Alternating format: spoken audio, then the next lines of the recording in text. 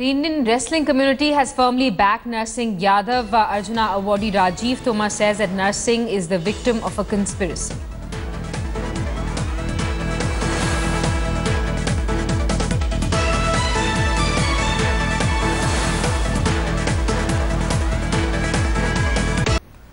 We have Shobit Mittal on the phone line with us. Shobit, the wrestling community from India backing Narsingh Yadav, but that's obviously not likely to have any impact on the decision of the CAS. Not at all, not at all. In fact, the CAS were very categoric in their judgment. They said that no further prayers will be entertained in this matter for the Court of Arbitration for Sport. It's a closed case.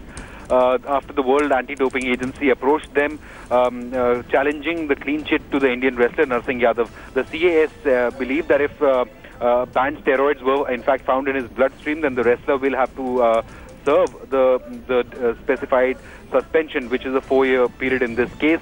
Now, Narsingh Yadav was given a clean chit by the Indian Anti-Doping Panel, which is an independent panel but works in collaboration with the National Anti-Doping Agency.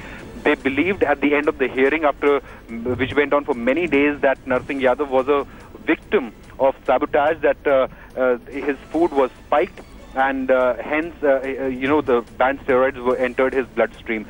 Narsingh was able to prove this in front of the Indian panel. However, somehow this wasn't proved in front of the CAS. When the World Anti-Doping Agency challenged this decision, the CAS sided with them. The Indian agencies, Indian authorities, Narsingh's lawyers or the lawyers provided by the IOA were not able to prove in front of the CAS that Narsingh was a victim. However, one thing I have to mention, when this story broke late last night, then India Today was the only channel which got the story right, that CAS will not side with Narsingh, that in fact he will be handed a 4-year suspension. Shobit, thanks so much for those details. We're going to keep coming back to you for more development.